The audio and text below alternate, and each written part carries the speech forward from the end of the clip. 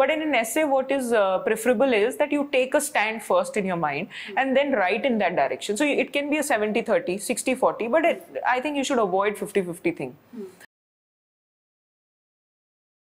If you meet different aspirant, and those even who have cleared, they have different strategy. Some are like, it can be prepared, just go prepared. Some are like, I prepared and that's when I prepared, and in final exam I got lesser marks. So what was your strategy? Is it like fine to prepare, or like too much of change can actually bring a setback to you?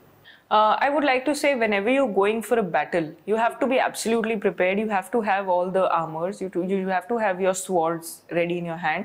You cannot go unarmed. So essay is a very, again, I would like to say that UPSC has restricted our choice, because there are 2 sections in essay, and you have to anyways attempt 1 philosophical and 1 substantial essay. So you have no choice. I, being a science student, tackling philosophical essays was a challenge for me. So now just focusing on your weakness or your challenges won't help. Cribbing and crying about all that won't help. What I did was, I would like to tell you my particular strategy for all those whose philosophical essays are relatively weaker than the substantial ones. So I recognized my strength and my weakness very early during my preparation. So I knew that this is my challenge. What I used to think in my mind is that, Kriti, even if you get a 45 in philosophical and then you manage to get a 90 in substantial, like, great for you. Now, I don't know how the examiner is going to check, but what this helped me was calm my mind down. I did not over stress then on the philosophical part. Rather, I was focusing on my strengths, plus also brushing up or bettering my philosophical sort of essays. But being a science student, I cannot be very perfect like a humanity. I cannot be better than a humanities person who would write a philosophical essay. Now, coming to the technical aspect of essays, first thing that an aspirant should remember is that there is a C difference between a GS answer and your essay. The very first difference, and a very stark one, is that introductions for your GS would be very short, 1, 2, 3 sentences. But for an essay, which is a shock for everyone, I mean, it is first essay will be disastrous. So what you end up doing is, in 5, 6, 7, 8 lines, your thinking capacity exhausts, because we're not in the habit of writing so much. We during the preparation also, we become so logical. We'll be talking in points, and even solving family issues I talk in points, which after saying stuff I'm like, why was I talking in points, and those people didn't even say anything. So coming from that to essay part, where you should not even make a bullet point or a flow chart, that is a challenge. But then again, UPSC demands that diversity from a person. Yes, coming back, yes, you must be prepared, and you should have your own strategy for the preparation of the essay. There is no hard and fast rule how you should write an essay or anything. But yes, some bullet points are there, that your introductions should be really beautiful. They have to be long. They should not be copied. Suppose one year topper says that I wrote an introduction of stories, so you'll follow that. Maybe I don't like writing stories, or maybe I can't make up a story at that point of time. So then I should not copy what the other person is doing. Yes, you can you can see other people's, what they are doing, what they are saying, but then come up with your own strategy only. So what I did was, in philosophical essays, I preferred starting with a quotation.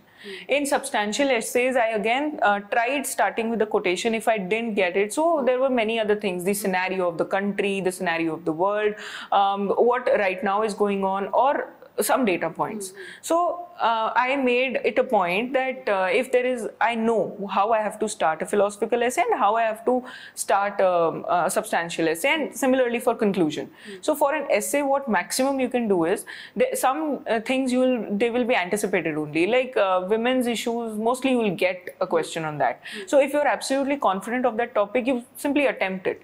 Some topics can be prepared sitting home, like environment or women, the economy of the country, which is very important post-COVID now. So some topics, digital education. So all these topics I also had prepared beforehand. Not that I wrote an essay which I learned and then I went and wrote that down, not like that. But yes, I practiced 3-4 essays in that direction, and that was enough. So before my essay exam, I personally wrote 7 to 8 essays, got them evaluated, got many criticisms, and then imbibed all those and improved.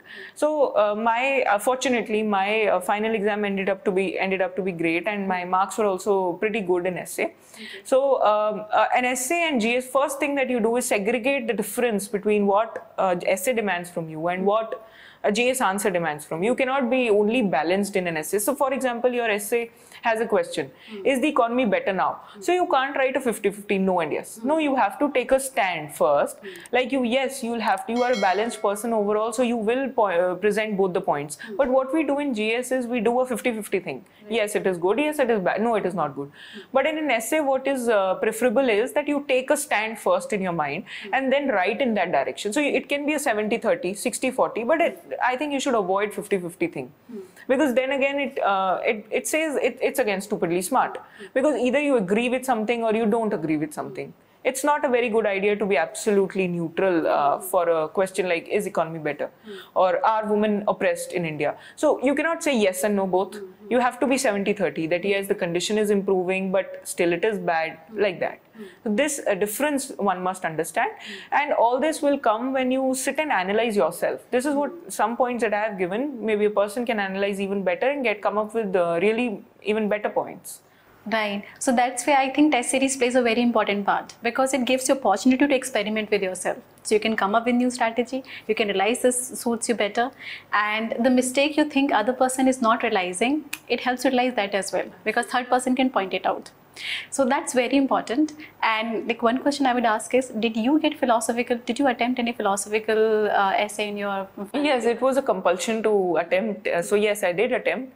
But it was it wasn't any extreme. It was a neutral attempt. It was not that great. It was not that bad.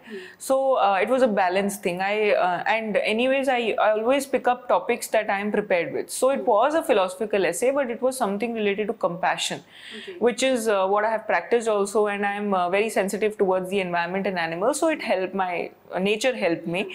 But yes, overall my philosophical essay is not that great, so even my final essay was not that great. It was just okay to fetch me enough marks that it can complement my substantial essay marks.